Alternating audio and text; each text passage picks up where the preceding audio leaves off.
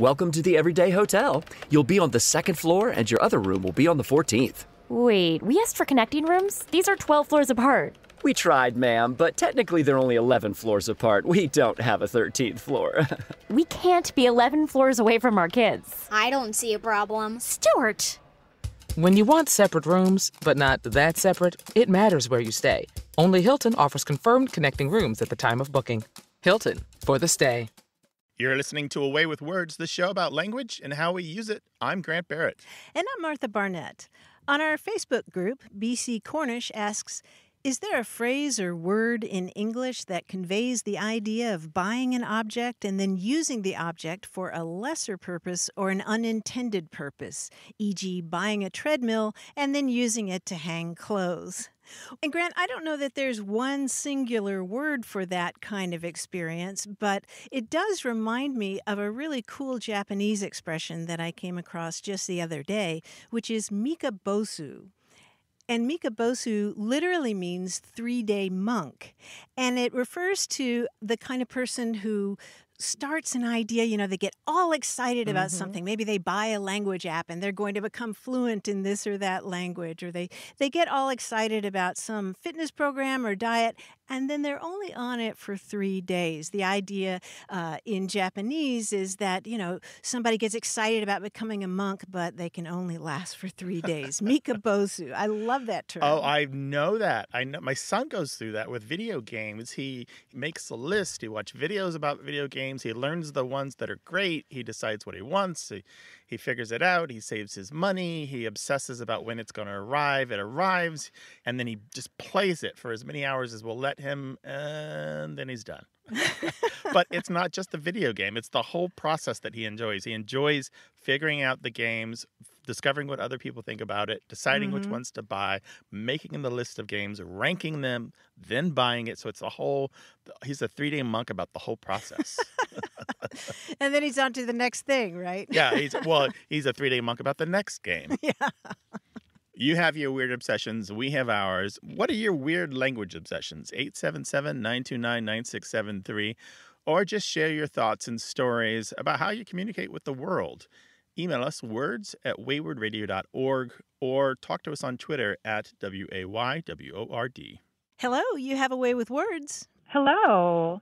I'm Corinne, and I'm joined by my student, Mara, and we are calling from the University of North Alabama. Oh, excellent. Well, welcome to the show. So you're here with a student. What are you teaching? Well, I teach in the academic English program. We help international students develop their English language skills as they prepare to enter a degree program here at the university. Oh, lovely. Well, what's on your mind today? Well, recently in speaking class, Mara was demonstrating a recipe, and she referred to peanut butter, but she used a term that I had never heard before. She called it peanut leg. And I asked her about that, and she immediately spelled it for me, and it was, as I suspected, L-E-G.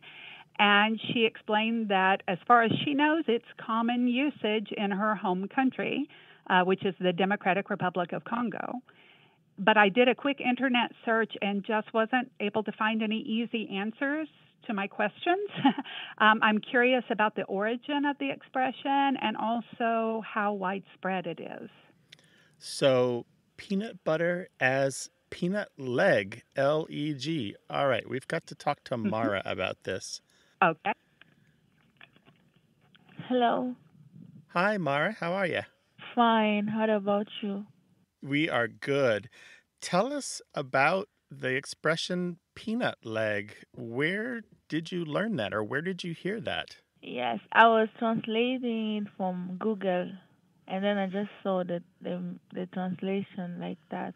Ah, so you were translating from French. Yes, because in French we say pâte d'arachide, which means peanut leg. Like it's the same meaning. Yes. Oh, Google tricked you, Mara. Google has let you down. Google failed you. Because what you're saying in French is pâte d'arachide, which means peanut paste. And it's spelled P-A-T-E and there's a circumflex, a little hat on the A. And in French words, that means it used to be spelled with an S. So it used to be spelled P-A-S-T, but now it's spelled P-A-T-E. But you translated the word P-A-T-T-E, which means paw or leg of an animal. Yes. So you translated, they sound almost the same, pot and pat. So, so Google failed you. Google let you down on this. Not quite the same. Mara, this is a great warning to other people who use Google Translate. Sometimes it lets you down. Sometimes, yes. I have experienced it many times. When I translate something, it gives me the wrong, the meaning that it's not the same it's different from the context that I'm trying to use. Right. Well, you're smart to be skeptical about that. Yeah. It's better to use a bilingual dictionary because that has been carefully checked. Each entry has been carefully checked by a human being, whereas the Google Translate is programmatically done where every translation is not checked. It's just assumed to be correct by the computer. Okay, thank you. You're welcome. Thank you so much. And good luck with your studies. Oh, thank you so much. Thank you for having me. I've done that. I was a young French learner once. I made those mistakes, Martha. It's all part of the process, isn't it? Yeah, it sure is. I should note that even though pat, P-A-T-T-E, can mean leg or foot in French, it's used for animals. It's not used for humans. The jambe, J-A-M-B-E, is used for the leg in humans. We welcome calls from folks who are learning English as a second language or maybe a third or fourth.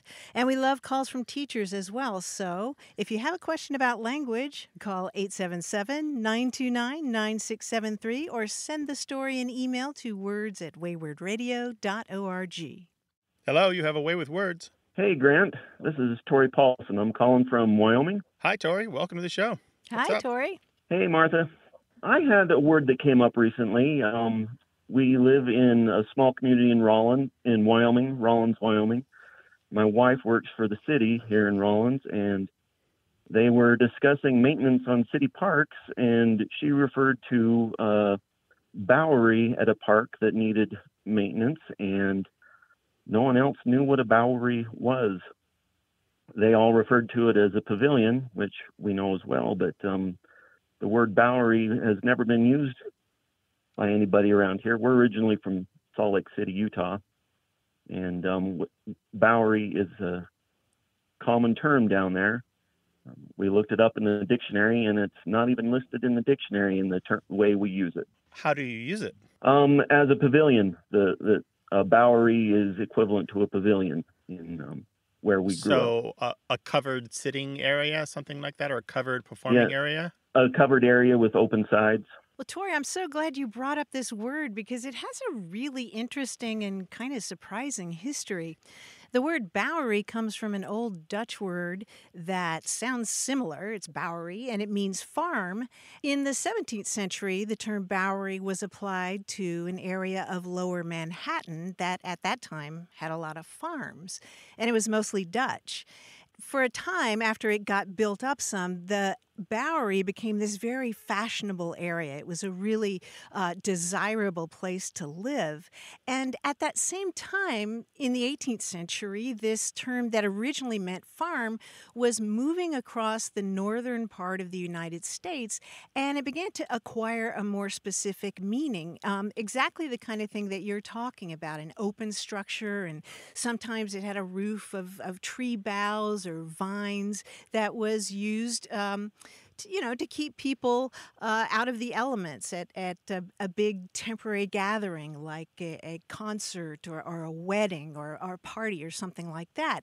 You're absolutely right that the term bowery for pavilion is pretty localized. You hear it in the north and north Midland of the United States, and particularly in the Rocky Mountain area. So I'm not surprised that you grew up hearing it in Utah. And then there's the overlap with just bower, right, Martha? Which is a kind of a woodland shelter, kind of away from the noise and the sun, kind of a, I don't know, would you say kind of a recess or a secret area? Yeah. But that's a separate word. It took a different path. And so there's probably some overlap and reinforcement there of the bowery from New York and from the Dutch, and then the bowery of kind of a secret quiet place in the woods or in the garden. Excellent. It sounds like she surprised everybody with that term. Yes, nobody else had even heard the term before, and it seemed so common where growing up in Utah. Yeah. Yeah, I wouldn't be surprised if other people in Wyoming knew it, though. As Martha said, much later in the Rocky Mountains, the term kind of stuck more there than it did in the rest of the country. I mean, it's never been all that common, but it did kind of last there more than it did other places. Yeah, and it seemed to be centered more around a religious background because churches having a bowery behind the church was very common. Mm-hmm. Oh, interesting. Well, that's what we know. Maybe she's going to introduce it, and Wyoming will become a hotbed of Bowery speakers. Perfect. Yeah. All right. Well, thanks for taking my call. It's our pleasure, Tori. Thanks for calling. Bye-bye. Bye. Yeah, that word Bowery from the Dutch is spelled Bouwerij, and it goes back to the early days of New Netherland and New Amsterdam when the Dutch had a foothold with a colony in the New World, which didn't last very long. And Peter Stuyvesant was the governor of that colony in the mid-1600s. It goes back a long way. It was his farm, which the Bowery led to, one of his farms anyway. And so it's got that word, the Bowery, boy, hundreds of years to get to this meeting at a parks department in Wyoming. Yeah. We're all about those connections. Give us a call, 877-929-9673. In one of our recent newsletters, we were talking about the fact that astronomers reported earlier this year that they'd been looking at an area of the universe where they thought there was one big black hole, but it turned out that there were a few dozen smaller holes, and they were trying to figure out what's the collective noun for a lot of black holes in the universe. And we got a lot of responses about that. Leslie Campbell suggested that the collective term for black holes would be a baffle, which I think makes sense because I like that. What are they? Sarah Hashmi said a sink, like a sinkhole of black holes. Lillian Barron suggested that a bunch of black holes could be called a density or a vacancy or even a loneliness of black holes. Yeah, I like the melancholiness of that one. Yes, I do too. And by the way, if you want to receive our newsletter about once a month, go to waywardradio.org/newsletter and sign up.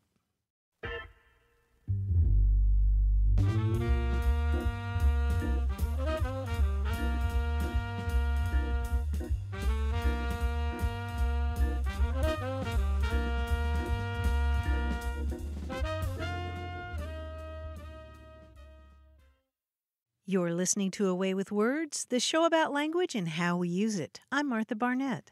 And I'm Grant Barrett, and we're joined by that handsome, dashing man, John Chinesky, who happens to be our quiz guy. Hi, John. Hi, Grant. Hi, Martha. What a coincidence. I just happen to be a quiz guy, and it's time for a quiz right now. Guys, I hate to repeat myself. Who am I kidding? I love to repeat myself. I often do it. I've gone on repeatedly here about how cryptics are the gold standard of puzzles, and some of these answers are orthographic and some are phonetic. I never get tired of that one. Anyway, today I'm going to give you two a chance to repeat yourselves. All of the following clues can be reiterated in a way that the last syllable is repeated. Now, what does that mean? Well, if I said, Mr. Shakespeare, I really admire the textile pattern with diagonal stripes you're wearing, you could say that as, I like that twill, Will. I like that twill, Will. Okay. Got it? Got it. All right. So you're going to rephrase my clue so as to repeat the last syllable. Let's just say word and avoid all that syllable bull. You don't have to say the whole thing, just the relevant part at the end, okay? Okay. All right. Here in Cambodia, we're gearing up for a windy rainstorm any day now. Here. A windy rainstorm any day now. In Cambodia. In Cambodia. Right. I'm trying to think of anywhere in Southeast Asia. We're going to have starts with an M, a monsoon soon. Yes, we're going to have a monsoon soon. Right, very good. I proposed every day for a week, but my Russian girlfriend has not turned me down so far. She hasn't said yet. That's right. Good luck to you, person proposing to the Russian girl.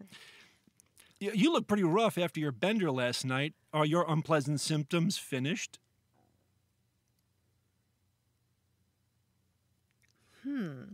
Is your... Oh. What is it? Yeah. Your hangover over? Yeah, is your hangover over? Hey, you have a nice pet shop here. I'll take the beagle, the Abyssinian, a few guinea pigs, and what the heck, toss in that beautifully crested bird as well. The beautifully crested bird. What are beautifully crested? Oh. Martha's on the ball here, I think. A cockatoo, too. Yeah, give me the cockatoo, too. Why not? I've been sewing this skirt for an hour, and so far I have just a single fold finished. One pleat complete. Right, or the other way around. One complete pleat. Very nice. Nicely done. Finally, I'm very particular about my house decor. I painted my front door a light green and the digits a reddish brown. Number. Oh. Right. I've made the number umber. Yes, very good. I think it looks very pretty. I'm not sure about the green on the brown, but anyway, you guys did just great. Congratulations on that puzzle. Nice job. Thanks, John. Well, for a moment there, we had a puzzle muzzle. Couldn't think of what to say. We'll talk to you next week. Appreciate it. Talk to you then. Take care. Bye-bye. If you want to talk about any aspect of language, whether it's wordplay, word origins, words you use at work, or words you inherited from your family, let us know. 877-929-9673, or send it to us in email. The address is words@waywardradio.org. Hello, you have a way with words. Hi, this is Carol, and I'm calling from St. Paul, Minnesota. Hi, Carol. Welcome to the show. Hi, Carol. Okay, I'd like to know how parents gently inform their small children that the family pet has passed away in a way that softens the cold, hard truth. Ooh. Oh, wow. What have you had to do this? I haven't had to personally deploy it, but I have a story to tell about how I was informed as a little kid about a cat passing away. Oh, please do. So I grew up in the 1960s in Fargo, North Dakota. So our cat was hit and killed by a car, and I was not in the house at the time. And my brother Jim took care of all the details. He found Marvin, our cat, and brought him to the yard and buried him. And then somehow word got to where I was. I was at a lake cabin playing with my cousins. And word got to the lake cabin that something happened and Marvin was gone. Okay. So I asked, I think it was one of my aunts who told me this. And I asked her, well, where's Marvin now? And this aunt just touched my arm and she said, he went to Wisconsin. And so I thought, okay, I was young enough where I bought that, right? I might have been 7 or 8. And I thought about it for a while and I thought, well, okay, I don't like this. I'm sad, but you know what? He's somewhere. Mm-hmm. And maybe I can go visit him. Maybe I'll ask Mom if we can go visit him, although Wisconsin, from my house in Fargo, Wisconsin seemed like a world away. She told you that the cat went to Wisconsin. Right. Mm-hmm. Did you wonder why? Right. Was he unsatisfied with life in our house? In visiting some family? Way? Right. Visiting. Right. Is he visiting family? How did he get there? Did he walk? Did he hitchhike? Okay. But I took it at face value and just told myself to get used to the idea that Marvin's not in the house anymore. Yeah, okay. And he's in Wisconsin. And he's in Wisconsin. So the theory is there's a farm in Wisconsin, and all the pets go there, and they can play to their heart's content. Oh. Mm-hmm. Yeah. I remember as a kid being told that my dog Tuffy had gone to a farm, and it comforted me for years, just thinking, well, there is that possibility that she's out there romping around. But I think you raise a really good question. At what age, basically, do you do you start telling a child the truth? Isn't that the real question here? Or what level of maturity, because maybe age is Mhm. irrelevant. Right, exactly. What level of maturity and how hard would it hit this kid? How hard would the news hit the kid? Mm. So I was a very sensitive little kid. And you were 7 or 8 at the time that you That's lost. right. There are different strategies. For example, we had a cat die in the last couple of years. He had terrible kidney disease. We had to let him go across the Rainbow Bridge, as they say, and we'd had him for a while, and I had to deliver the news to my son, who was 11 or 12 at the time, and it was hard, but I was ready because I had done some reading about it, and I knew that you have to avoid things like telling them what not to do. You shouldn't say don't worry and don't cry. Let them feel what they have to feel. And if they're not showing grief, that's okay too, because we're all different. And I couldn't know what was happening inside him. I had to let him do whatever was happening. And I had to let him have the last word, which for me is hard, as you know, Martha. And also I had to remember that not everything required a response from me. He might not even have known what to say or how to say it. But it was important that whatever he needed to say, however he had to say it, that he get the words out. And so I let him do that, and it worked out. And then we did something really important, and this is maybe the best thing that I learned how to do, is we built the legend of the cat together. Whopper is now part of our family lore. We talked about the funny things that he would do, or the weird little behaviors that we loved, and he's now part of the legend of our family. And so we made sure not to forget him. And that's a really important part of the grieving process, is to let the child know that just because the animal is gone doesn't mean that they're forgotten, and that they're still there in your memories and in your heart. And that's very comforting. That's a lovely thing to do. Carol, it sounds like part of your question is, what is the language that you use? What is the vocabulary? What words do you reach for? That's exactly right. And I'm sure it just depends on the kid, like we just discussed. Mm-hmm. How much can this kid take, and how close were they to the pet? And, right. When do you say the pet died or was put to sleep, or how do you phrase that? That's a really tough one. Yeah, and for younger kids, you have to steer away from things like talking about the body and what happens to it. You have to quickly move on to talking about, the emotion side of it or the feeling side of it, because getting down to where the body goes is hard to explain to a child. So you have to explain that the pet's time with us here is over, and we gave it a good life. We loved it very much, and it knew that, and it loved us back, and we were lucky to have it as a part of our family. Carol, I imagine that there are listeners all across the country and around the world who are reaching for their phones or their laptops right now to share their stories and talk about how you do this, because it's a problem that keeps coming up, and I'm really curious what other folks have to say about that. How have you shared the story of a pet dying with your children, or how did your parents share the news with you? Let us know, 877-929-9673, or tell the story in email at words@waywardradio.org. Thank you, Carol, so much for opening up this great topic and sharing your story. We really appreciate it. Thank you so much. It's just a pleasure to meet both of you. Take care. Great talking You with you, bet. Carol. Bye-bye. Bye-bye. Thanks. Bye-bye. Hello, you have a way with words. Hi, this is Alex calling from Austin, Texas. Hi, Alex. Welcome to the show. Hi, Alex. Thanks. I'm here with my son, and he had I'm usually pretty good at answering his language questions, but he had a stumper for me. So I'm going to pass the phone to him so he can ask this question. Okay, great. Why is it go to school, go to the park, but you say go home? How old are you? I'm 11. Okay, and you're curious why we say go home, but we say go to the store or go to the park or go to a movie, huh? With go home, something is missing. Usually, You've probably noticed that the word home functions as a noun, and a noun is a person or a place or a thing. And a home is a thing, right?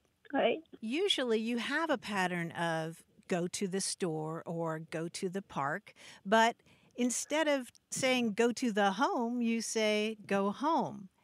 And that's because it's a special case of home functioning not as a noun, but as an adverb.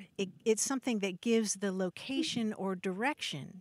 And there are other examples of this in English if you think about it. Go left. Perfect. Yes, that's a great one. Go left, go right, go downtown, go north, go south.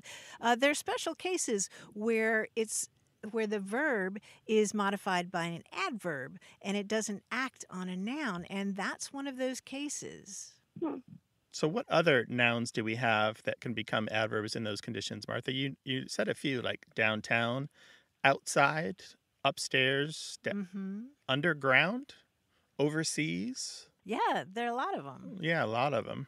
So what you're learning here, Sagan, I guess, is that words don't always stay a single part of speech. They can put on different clothes and take on different roles, like actors on a stage. They behave differently in different circumstances. I see. Oh, thanks. Thanks for explaining that. Take care now. Thank you for asking the question. Welcome. Bye. All right. We welcome calls from younger listeners, so if you have one in your household and they have a good question about language, we'd love to hear it. 877-929-9673. Hello, you have a way with words. Hi, this is Oriana Fisher calling from Bethlehem, Pennsylvania. Hey, Hi, Oriana. Hi. How you doing? Great to talk to you. Good, how are you? I'm a biochemistry professor, and I was hoping that you could answer some questions that I have about a word that I use a lot at work that I've recently discovered isn't actually known by most people in the English language, and the word is aliquot. Aliquot. It's not a fruit that grows on a, on a hybridized tree. No. Tell us how it comes up in your work. So at work, we use it to talk about, like, if we have a stock of something and we want to portion it out into equal pieces to save for later, we use it both as the verb describing, like, the act of making these individual portions of the thing, as well as the noun describing each of the portions. So if I had, like, a solution of sodium chloride and I wanted, 50 milliliters of it, and I wanted to make smaller fractions of it, I would say that I'm aliquoting it. And then if I wanted to use one of those fractions, I would also call the fraction an aliquot of the thing. So it would be an exact fraction. So it would be 10 milliliters of the... Right, exactly. Yeah. Mm-hmm. Okay. And so that's aliquot, aliquot. Mm-hmm. Do you ever use it kind of generically just to mean just a small sample or small portion that's not equal to other samples or portions? Maybe occasionally. I also have started using it. I didn't quite appreciate that it was only a science word, so I started using it sometimes when I'm cooking. Like if I make a big pot of soup, I'll say I'll make aliquots of this and use it for lunches later in the week. And it's probably not equal portions, but it's the same concept. Yeah, it's such a great scientific word that really should leap into places like cooking or home carpentry or crafts at school, that sort of thing. Or dividing a brownie between two kids. Perfect. Exactly. Perfect use of it. Yeah. Aliquot. Biochemistry is a great use of it. Obviously, mathematics, medicine, engineering, and even land and water use planning, where they're talking about dividing lots up into aliquots. Perfectly that makes sense. Equal. Yeah.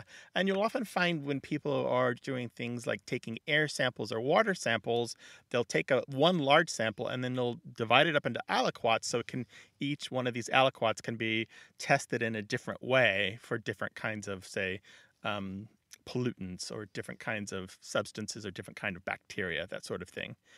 And then there's one thing I really love, which I did not know until I looked into this. Aliquot scaling is something I learned about.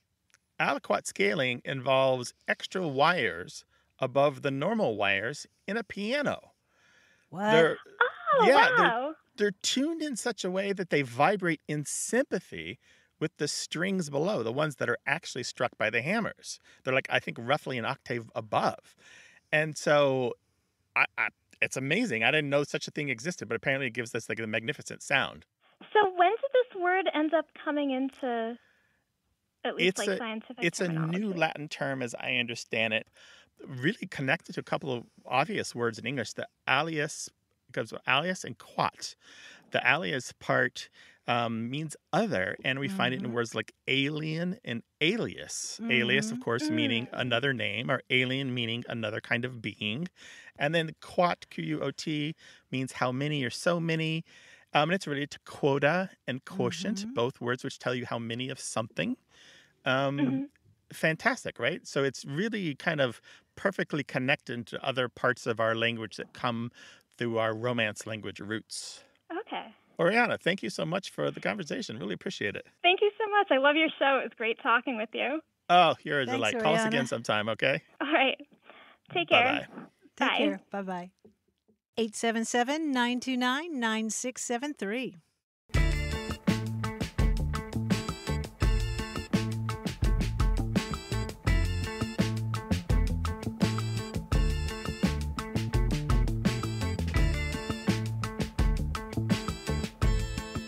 We heard from Richard Ryder on Cape Cod, who sent us a lot of phrases that belong to his beloved Nantucket grandmother. And one of them is, "We waited for you like one pig would for another." I love it, because they do. Animals wait for each other, right? No. Oh, I see. No, and well, I was confused too, so I wrote him back. Mealtime, I see. Yes. If somebody's late to the table, you go ahead. And in fact, there's an expression in Mexican Spanish, "Eres tan pacienzudo como un conchinito," which means You're as patient as a little pig. yes. Yeah, so I thought that was lovely that there's an echo of that on Cape Cod. I was just thinking about the way animals do usually, at least domestic animals, tend to be kind of gregarious and hang out together.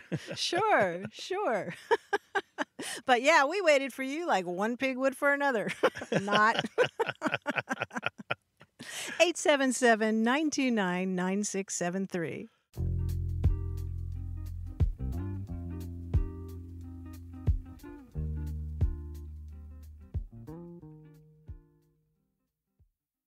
You're listening to A Way with Words, the show about language and how we use it. I'm Grant Barrett. And I'm Martha Barnett. Here's a great quote from Ralph Waldo Emerson. "By necessity, by proclivity, and by delight, we all quote." And he's so right. When you find that perfectly phrased statement that expresses an idea so well, something just clicks into place and you want to share it with somebody else just the way it is. In fact, that quote from Emerson is a perfect example. By necessity, by proclivity, and by delight, we all quote. And I'm reminded of this again and again, paging through the new must-have reference work called The New Yale Book of Quotations, edited by Fred R. Shapiro. And Fred Shapiro is Associate Director for Collections and Access at the Yale Law Library. And in 2006, he published the Yale Book of Quotations. Well, the new Yale Book of Quotations is vastly expanded. It has 12,000 quotations, and that's 1,000 more than the previous version 15 years ago. And one thing that makes it notable is the fact that again and again, Shapiro has found that many famous quotes were actually originated by women, but then misattributed to more famous men. For example, the term Iron Curtain is always attributed to Winston Churchill, but it turns out that the person who beat him to that was British activist and politician Bessie A. Stanley. And you know the quote, "Now I know why nobody ever comes here. It's too crowded." Everybody associates that with Yogi Berra, but actually the first person to say that was Suzanne Ridgeway, an actress who appeared in several Three Stooges movies. So it's a fascinating book for that alone, but it's a book that I know I'm going to be returning to again and again and again. Yeah, I'm a big fan of the first edition, and I can't believe it's been 15 years since the first. And so I am glomming onto the second edition. I'm a big fan of antedating. That's where you find an earlier use of a quotation And I appreciate the dedication to the craft of not only finding the exact version, but the approximate version of the quotation, because sometimes it varies a little bit. And that's an important part of writing a quotation book, not just getting the word-for-word version, but the idea behind it. And Fred Shapiro and the people who've helped him out, and he's very grateful and gracious about acknowledging the help from the people who've contributed to this book, so that when you dig into it, you get the sense that there are no new ideas under the sun, that it's all been thought before.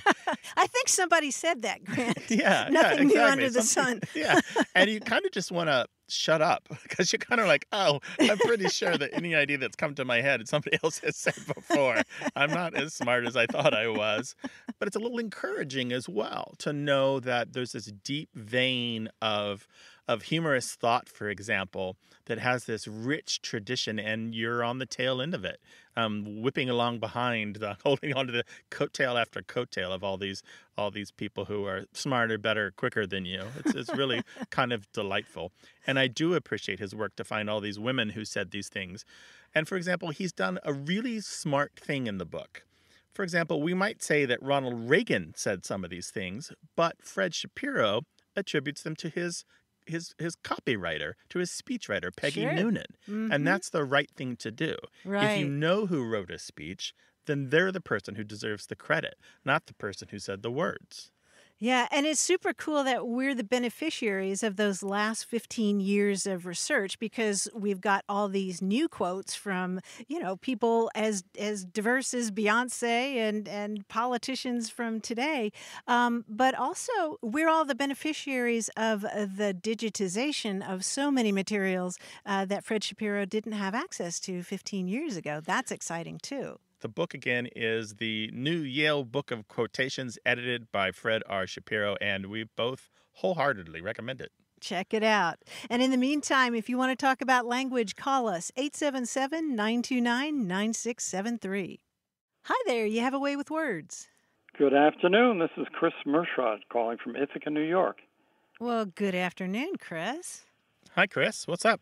We have quite a few Spanish words in our English language, or American English usage, as you probably know from the cowboy days of the Spaniards in the Southwest. And since then, others have crept into common usage, like the word nada.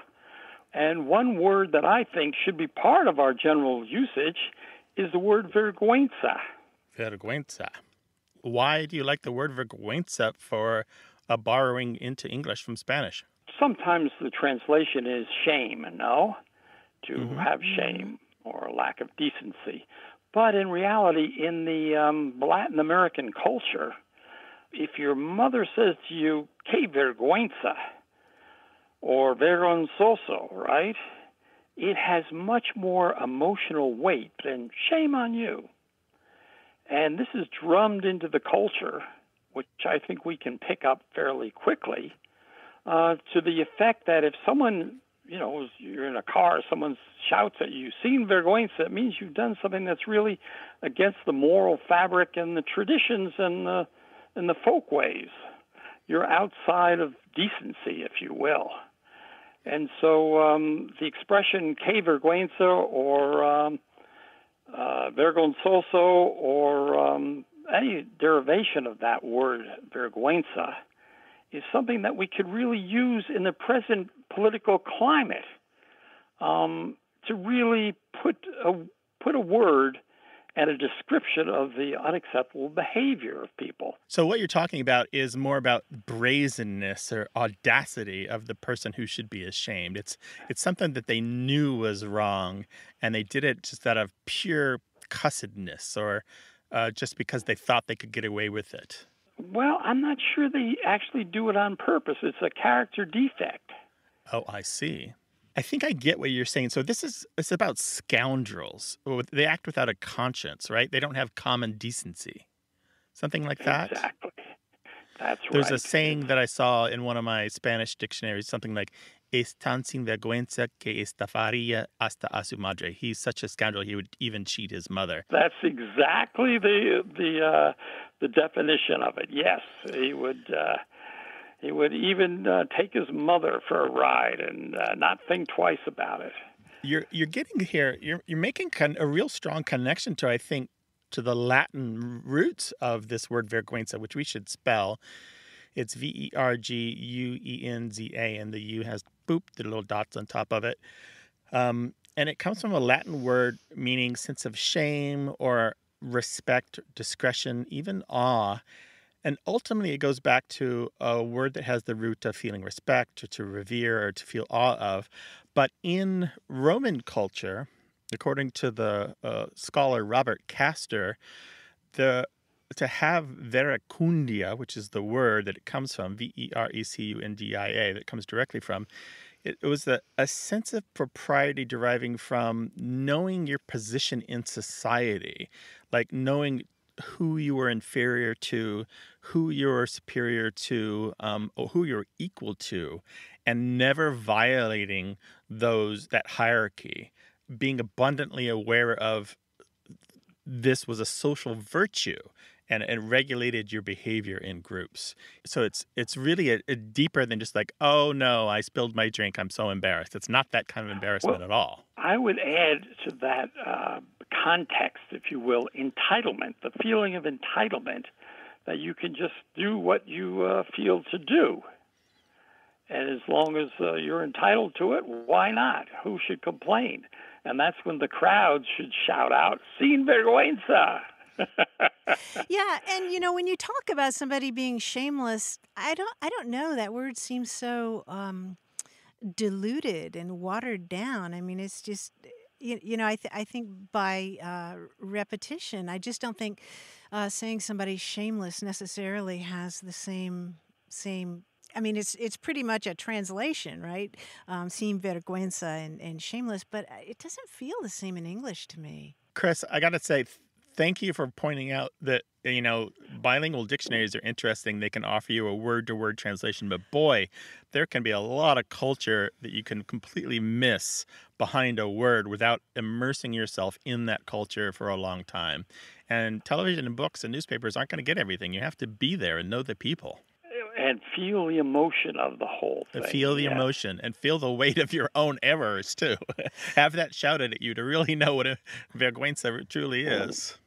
So you've spent a lot of time in Latin America, I guess? Yes, since 1964. It's been a great life, really. It sounds like it, Chris. It sounds like you've made the most of it. And thank you for sharing just this little bit of your hard-won wisdom with us. Thank you. It's been a pleasure. Have a great day. Take care now. Chris. Be well. Thanks. Bye-bye. What's the harshest word for embarrassment or shame that you can think of in English? 877-929-9673.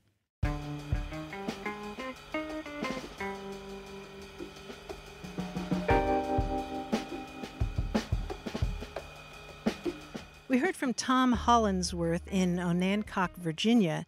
He writes, I'm a homegrown physician on the eastern shore of Virginia, the southern part of the peninsula between the Chesapeake Bay and the Atlantic. For years, I've maintained a list of eastern shore medical expressions to give to new medical providers. He sent us a lot of examples, but a couple of them I especially like. One of them is Old Arthur.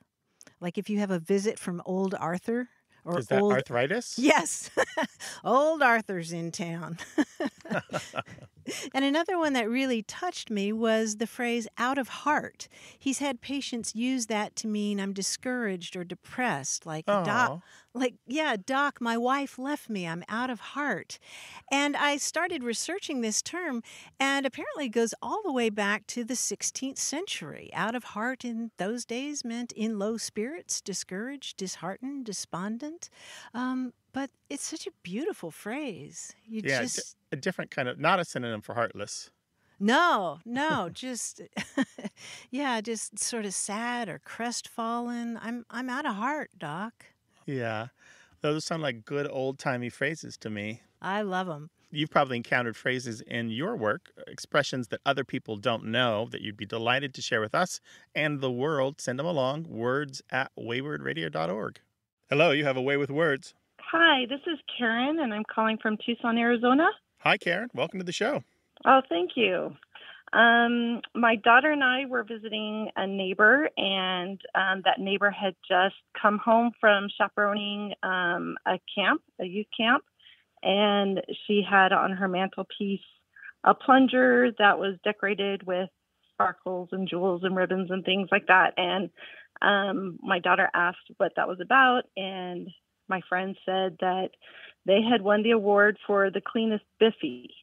And so we, of course, asked, what is a biffy? And our friend said that it was basically a glorified outhouse. And then my daughter continued asking questions, and my friend explained that the word biffy stood for bathroom in forest for you. And my suspicion radar went up. I doubted that. I went to the internet, looked it up, couldn't find anything to verify that, so I thought I'd call the experts. So this was like a summer camp then, where they call the outdoor toilet the biffy. Yes. Gotcha. Martha, what do you think about that acronym? Well, I think Karen is right on. It sounds like you've been listening to enough episodes of the show that you know to be suspicious of acronymic etymologies. Is that correct? Yeah, it sounded pretty awkward, but I couldn't find any information about it. We can tell you unequivocally that it doesn't mean bathroom in forest for you. It doesn't. It does not. Although that's pretty clever. I like that. And different ideas have been proposed. We've been asked before if it comes from BFI, which were the initials of a portable toilet company, Browning Ferris Industries, based in Houston. But the problem here is that that company started in 1968, and we see the term biffy used for outhouse at least 20, almost 30 years earlier than that. And some people have suggested that maybe it ultimately comes from bivouac, like military jargon, bivvy meaning a small shelter. But the truth is we don't know. Some people have suggested that maybe it's a little kid's pronunciation of bathroom or privy. You're absolutely right to be suspicious of that acronymic explanation. What I'm suspicious of is this person actually was displaying the plunger on their mantle. Proudly? No, not proudly. She was saying she didn't know what to do with it, that there was some talk of she's supposed to bring it back next year, and so what do we do with this thing? That's not really the Stanley Cup you got there. You don't really pass it from team to team. It's a Stanley rubber cup. Right. Stick it on the wall. And Martha, how far back does this go? I think we both found those 1941 uses, right? Right. No earlier than that. We just simply can't find it any earlier than that. I guess we should say congratulations to your friend for their award. Absolutely. I don't know how you keep an outhouse quote unquote clean, but I wasn't there. So, but these days it does tend to be associated with camps, summer camps, scouting camps, that sort of thing, sleepaway camps. Okay. All right, Karen. Well, thank you so much for the question. Take care now, Karen. Oh, thank Bye-bye. you. Thanks. All right. Bye-bye. Bye-bye. Well, lay your linguistic traps for me and Martha. We'd love to fall into them, 877-929-9673. Or put your devious schemes in email, words@waywardradio.org, or try them out on Twitter at WAYWORD.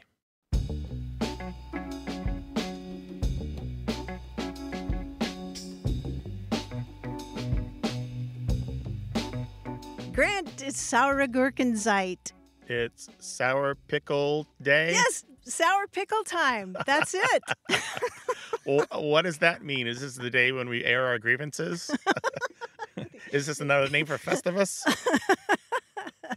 Well, no, pickle time in German is a period when there's very little economic or political or cultural activity, usually during the summer months, sort of that lull during the summer when especially in Germany, businesses close, schools out, they get all that vacation over there. And they refer to that as Sauregurkenzeit, which means pickled cucumber time, probably because in late 18th century Berlin, there was a pickle harvest about that time, and that's when people were, canning pickles. Okay, yeah. Nothing else to do. It makes a lot of sense. It reminds me of summers in New York. August in New York was always a lovely time because felt like half the city was away. But unlike Paris, New York doesn't really close in August, but it does empty out. So you could just go about your business and just everything was very unpopulated. You could get a seat at your favorite restaurant and not worry about getting tickets to a great movie, and the parks would be, lovely and uncrowded. It was just a really good time. But hot as heck. I was going to say, you sweat a lot, right? Yeah.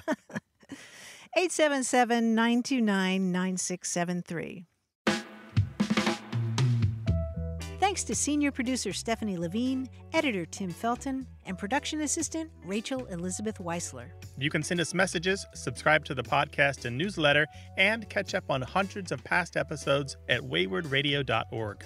Our toll-free line is always open in the U.S. and Canada, 877-929-9673, or email us words@waywardradio.org. A Way with Words is an independent production of Wayward, Inc., a nonprofit supported by listeners and organizations who are changing the way the world talks about language.